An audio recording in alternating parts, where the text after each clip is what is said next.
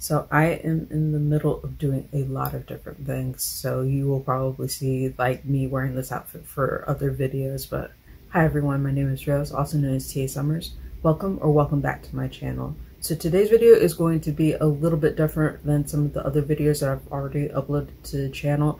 I believe this is the first time that I'm uploading an individual book review for the channel.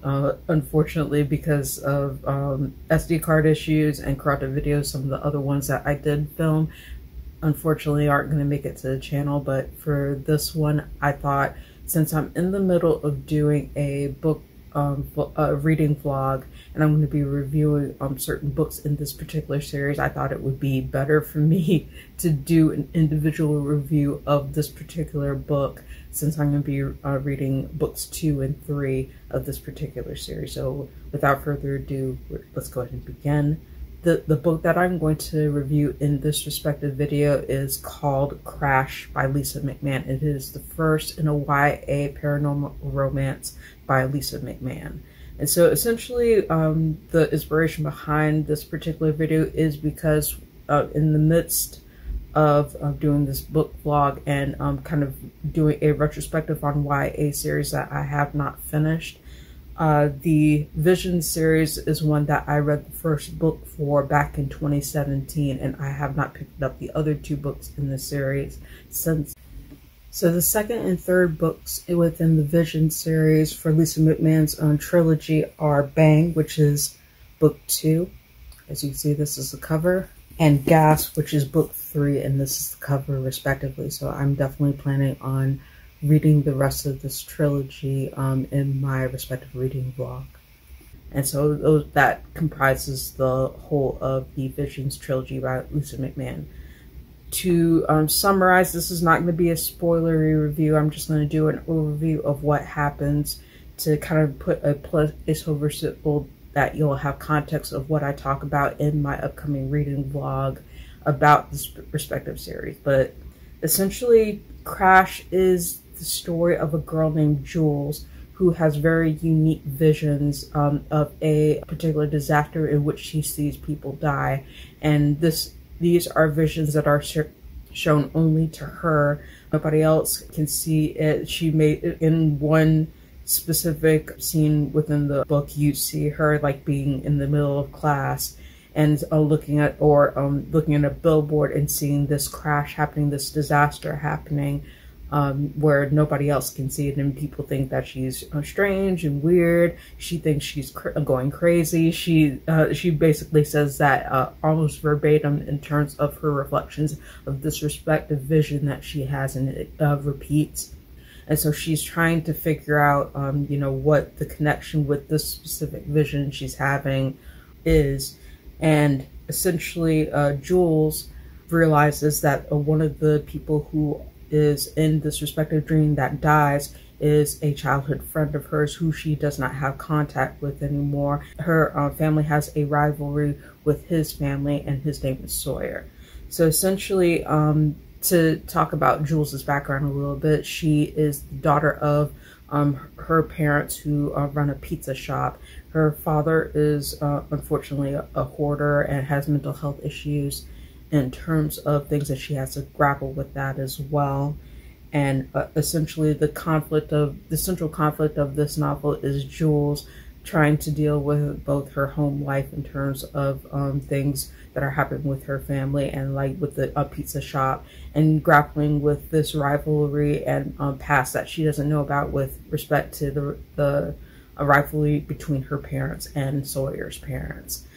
And I thought the overarching story of this, I liked elements of it, but it definitely does not do well with certain other things. I thought that the paranormal elements were interesting, especially the fact that she keeps seeing these terrifying visions and wanting to do something about preventing what she believes is a tragedy. It kind of has Final Destination vibes, which is kind of one of the reasons why I initially wanted to pick it up, because I'm like, oh, YA paranormal story that might have horror elements that might be in the vein of Final Destination. It's not like Final Destination, y'all. Just letting you know that it is definitely more on the side of paranormal romance, because you have Jules, who is reconciling her both her feelings and her relationship with Sawyer amidst this family rivalry in terms of the pizza shop, and having to avert a tragedy that she thinks is going to happen to Sawyer based on the visions that she saw, and investigating these events to try to prevent it from happening. So I think I thought that Jules's voice in some ways was kind of flippant for a lot of things that were meant to be serious, including the fact that her father struggles with mental health issues, and hoarding, flippantly like addressing that so it doesn't age well with respect to that.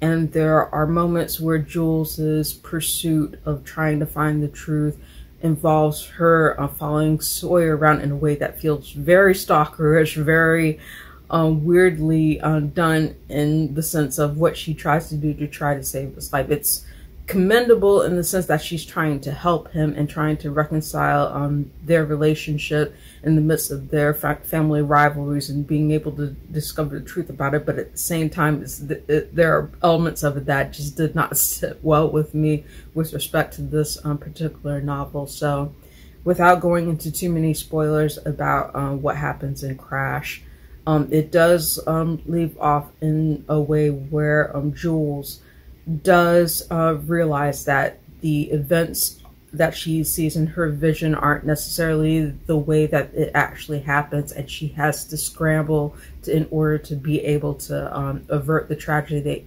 that she sees coming by not being able to predict certain elements of what happens within the story. So it's a compelling one. I liked elements of it. I thought it was engaging, and I thought it was very quick to read and easy to read. And it provides an interesting twist at the end of the narrative that leads into the premise of book 2 without going into spoilers. And I'll talk more about what book 2 starts off with in my reading vlog. But essentially, the way that Crash is done, it has good elements to it in terms of exploring the family dynamic and exploring, like, you know, the rivalry between the families, and unveiling certain details that make their rivalry come into more context between the families, and also Jules and Sawyer, their relationship with each other. The caveats are that certain elements of it don't age as well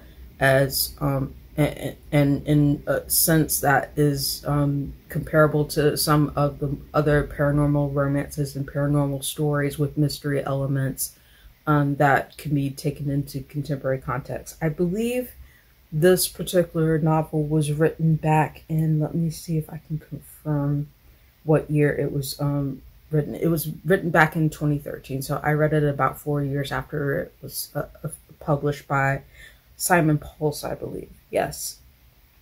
But I feel like Crash had some very interesting elements of it that made me want to continue in the series, and so I definitely plan on reading the followed up 2 books to be able to see what happens to these respective characters despite its caveats. So to close off this video, my overall rating for Crash by Lisa McMann, the first book in the Visions Trilogy, is 3 stars out of 5 stars. So that is my overarching rating for Crash.